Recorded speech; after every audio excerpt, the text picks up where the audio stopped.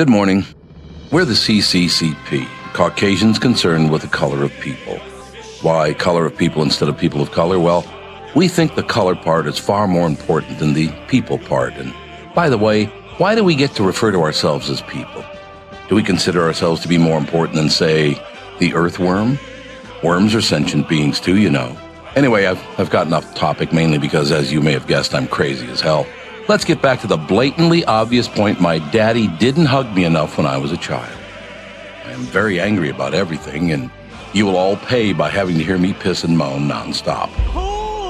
Today's subject, well, we'll start with a quick tutorial.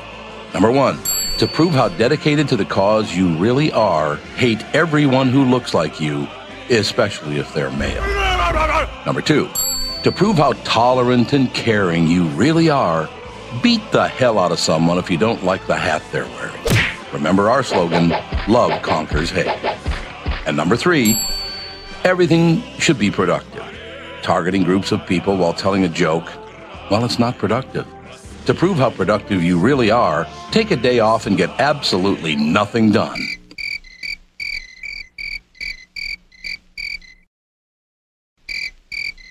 Well, that's about it for today, but let me leave you with this thought.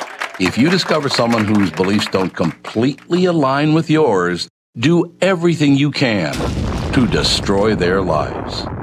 Are you committed or not?